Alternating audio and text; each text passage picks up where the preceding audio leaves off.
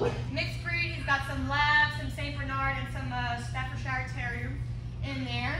Super cute, but he's a little unsure of all the new people here. One of his issues that Mom brings him here to us is she does take him out in town with her occasionally, but he's pretty reactive on the leash with people, and especially dogs. He has this weird thing where he doesn't like to be approached. He wants to be the one to approach strangers, which is completely understandable. But Mom wants to try and get that under control a little bit. They're getting ready to move. She wants to be able to take him more places, be a little bit more confident with himself, not be so apprehensive and so scared of everything around him. But he does have some obedience training, so let's go ahead and see what he can do for me now. Jack, can you come? That's a good boy. Can you sit? What's over there? Jack, can you sit? Mom said no sit. No sit. How about down? Oh, there you go. Down. Can you down?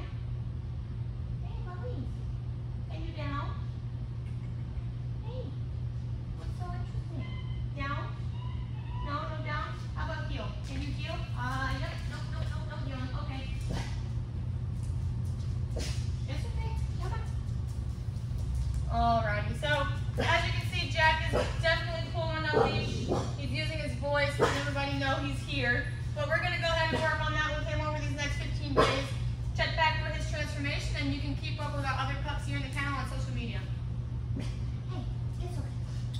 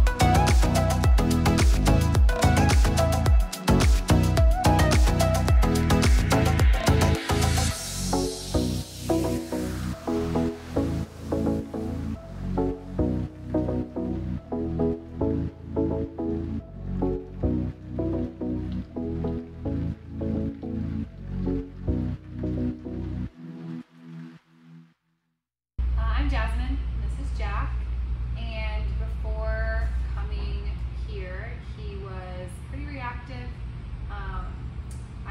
Having a big dog, really wanted to make sure that I felt like I could take him out and be around people and be really comfortable, and he's always been a little bit stubborn, so now today we've just gotten to go through what he went through in training, and he's listening. He's a lot more eager to do what you're asking. He doesn't need, before I was like pulling treats out of my pockets and trying to beg him to do what I wanted him to do, and now he's responding just based on verbal commands and praise, and so I'm super excited.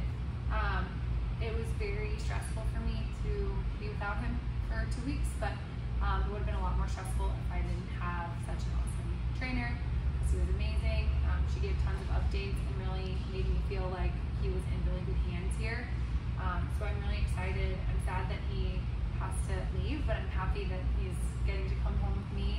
As you can tell, this is not something Jack would typically be able to do, and he just is very calm, and I feel a lot more in control. So I'm super excited, really grateful for the experience, and ready to take him home and show him off to the family. I don't think they're going to believe that this is the same dog that I walked out of the house with 2 weeks ago.